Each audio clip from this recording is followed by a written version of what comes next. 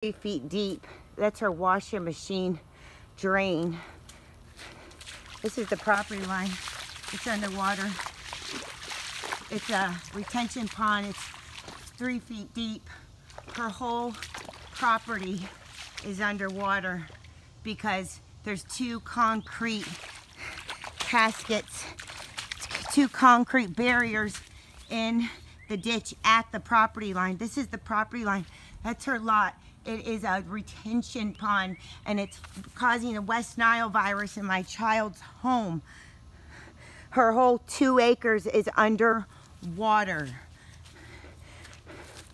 from some concrete thing they put in the ditch. Underwater, flooding my kid's home with snakes and West Nile disease. There's water. See water sitting. Her whole 2 acres is a retention pond. Lucinda Dan,